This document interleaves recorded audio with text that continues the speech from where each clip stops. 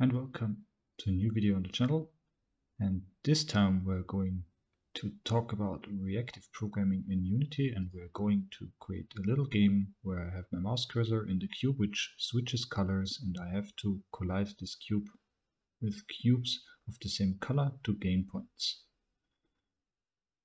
The interesting way is we're going to do it in a reactive way using the Unity package R3, which is the successor of UniRX and provides us with an awesome way to do it in Unity. And before getting started, just the link is in the description box, and the setup process is as follows. You have to install the R3 from NuGet using NuGet for Unity. This is the first step, documented here. After you've done that, use the link provided here and add your package from the Git URL. After that's done, everything is set up. I'm just going to show you that within Unity. So you're going to install the NuGet for Unity. The link is over here. It's also in the description box. You can, of course, add this too via the Git dependency in the package manager, and afterwards you use this link here. So having a look at the package manager, you see that here is the NuGet for Unity link. After that's installed, NuGet, manage NuGet packages, type R3, click on search. I already have it installed. Here's the R3 package, and again the package manager, add package from Git URL, first time for NuGet for Unity and the second time for R3. After all this is set up, you're basically good to go, and let's create the scene together. I just have a main camera, a normal directional light, the global volume. This is all the default stuff from Unity. Then I added an empty game object for the cube manager, a cube called score cube. This is the red cube here, which will follow the mouse and has a mouse follower script attached. The cube manager has, of course, the cube manager script attached. There is a canvas with a Unity text. Make sure to use the legacy text here. Right click UI legacy text, because UniRX does currently not support Text Mesh Pro, and the event system is added by Unity when adding the canvas. For the project setup, I have 4 materials: a blue color with reduced alpha, and the surface type of transparent. The same goes for the red color and the red color alpha. I have prefabs, the color cube. This is just a normal Unity cube where everything is reset with the red color, and the color cube script attached where the materials refer to the blue and the red color.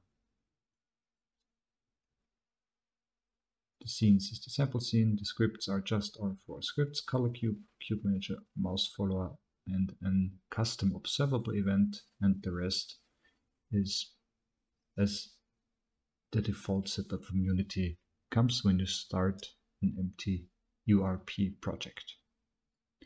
Going over to the scripting, starting with the mouse follower first, as this is something that stands for it alone.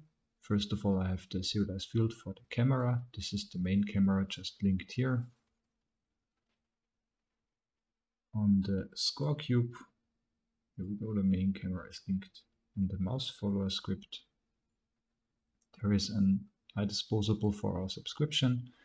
And now the magic for the RX or the R3 in this case happens. I'm creating an observable that happens every update, and every update I'm trying to get my mouse position, convert this mouse position to the screen via the screen to world point function in the world position, setting the set position to 0 and apply it to the current transform.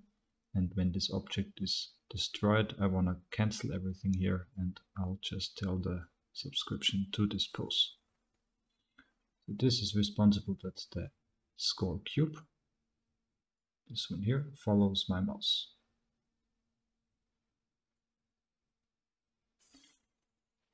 The color cube, on the other hand, is our prefab, the component that's attached to a prefab. It has a reference to our color pool. This is just a public variable. The materials, red and blue. And a reference for the rigid body, the mesh renderer, and again here the disposable subscription. And if it awakens, we're adding the component references for rigid body and the mesh renderer. And on start, we're creating an every value changed observable, which checks every time our transform value changes. We're going to get the position, and if the position is smaller than -5, that means the color cube fall out of our viewport. In this case, we're going to release it back to the pool. We're using Unity object pools for that. And that's it basically. And when we're going to do the on enable, because every time it's released, the game object is set to inactive. And if it's getting out of the pool again, it's activated. So via the on enable, we're going to set the transform position to a default value, and we're randomizing the X part of this value, resetting the rigid body velocity, changing the material randomly to red or blue, and we're adding some kind of torque just to make it spin a little bit so that it looks a little bit more fancy. And again, via on destroy, we're going to cancel our every value changed subscription. So we already saw two different things, the every value changed and the every update observables of our R3 package, which enables us to not having to write an update method or something else. Every time we can just define it by one line or one big command. Speaking of object pools, Unity supports object pooling. We'll look into that in a second, but this link is as always in the description box, and make sure to try out the Unity object pools yourself. It basically saves you a ton of time using the Unity object pools. And one example on how to use this is implemented in the Cube Manager here. And the Cube Manager has a reference to our score cube, which follows the mouse, our color cube prefab, and the score text. There is a serializable reactive property, we'll handle that in a second, which is serialized and used for subscriptions. And we have our alpha materials for changing our cube material. And let's have a look at it in the editor. Here's our cube manager.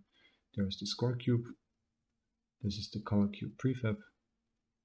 And the score text. We need the canvas, which is just normal legacy text. And here are the materials, the blue and the red color alpha. This is the score value. We'll see how that works in a second. And as a private variable, the Unity object pool from type color cube. So in this pool, color cube objects are stored. Let's get started with it. We define a new pool, new object pool, and reference the methods for onCreate. Every time a new object is created, this method will be called onGet. Every time we get an object that's already in the pool, this method is called onReturned. It's called when the object is obviously returned, and onDestroyed is called when the object is destroyed. There are many overloads for these methods. We're staying with the simple part here. Then we're creating an observable random event trigger. I'm just telling you now that this is not part of the default R3 package. I implemented that myself. We'll have a look at it afterwards.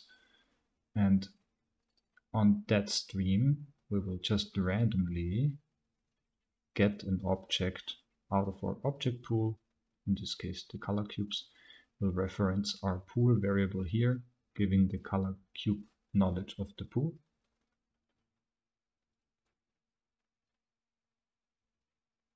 And this 4-5 lines are everything we need to spawn our objects into the object pool into the scene, from the object pool into the scene. The color cube itself checks when it's going to be released here. And just to examine the object pool a little bit further, let's have a look what happens on create. On create, we're going to instantiate a color cube object. Again, the prefab is used here, a random range for X, no rotation. When it's returned, we're just setting the active state to false. If we're pulling it from the pool, we're setting the active state to true, and if it's destroyed, we're going to destroy it. Furthermore, the score cube has a rigid body and a collider on it. Furthermore, our color cubes have rigid bodies and colliders on them. Prefabs, color cube. Here's a collider, and here is a rigid body. And our score cube only has the box collider here. We could also use some kind of rigid body to move it around. We'll just add that rigid body here. Move it up a little bit, and no gravity, and it's no kinematic. So everything is set up now. There is a box collider, rigid body, and we'll just move the cube around with our mouse. And as soon as it is colliding with something, we're subscribing to the onTrigger enter event. And check if the red part of our color matches the red part of the colliding object. So this is the colliding object, the X, set it exactly the other way around. And this is a score cube, and if the colors match, we will get 1 point. And if the colors don't match, there will be 1 point subtracted from our score. And again, here we have the random event trigger that we will see in a second. And on a random event, we're going to change the material from our score cube. And we can tell our score to subscribe to a text. This is again a package of the R3 package, and write our score every time it changes to the text. And that's it basically for the cube manager. And this is the most fun part of it. You can extend the package for your own needs. So I created a new observable random event trigger deriving from the observable trigger base, give it an interval from max and min, have my own on random subject, and an interval duration, which basically defines the random duration where events happen. And I'm setting the current interval to new interval, which is basically just a random range between min and max. After that, I'll check every update. In this case, I used a different approach. I called transform update as observable, subscribe to it, create an interval duration based on the time delta time, and if this duration is bigger or the same as the current interval, and there is an on random subject unit event, whatever you want to call it, stream, basically for a reactive approach, we'll call on next with the unit default. And after that, we're going to reset this and generate a new interval. So the magic happens here by checking when our current random duration is over.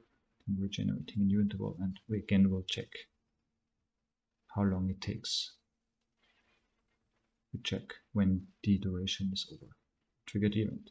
Here is the on random event as observable, where we're returning the on random or creating a new subject for this event. Raise on completed on destroy if the stream is completed. And again, here is just generating the new interval. And if you put these 4 simple scripts together, you can just create a small game. In this case, I'm just moving a cube around, trying to hit other cubes with the same color. And if I don't do that, I get minus points. If I hit the same color, I will get points. And that's it. So thank you for watching. Please consider becoming a channel member so you get access to the source code directly. Like and subscribe. Comment if you liked it. If you have ever worked with Reactive in Unity and have different approaches, or you worked with UniRX before, leave a comment too. I'd love to hear experiences, and maybe you have some small tips to even improve this simple game, or you have made a reactive game yourself. And I hope you had fun. I hope you liked it. And I'll see you in the next video. Bye.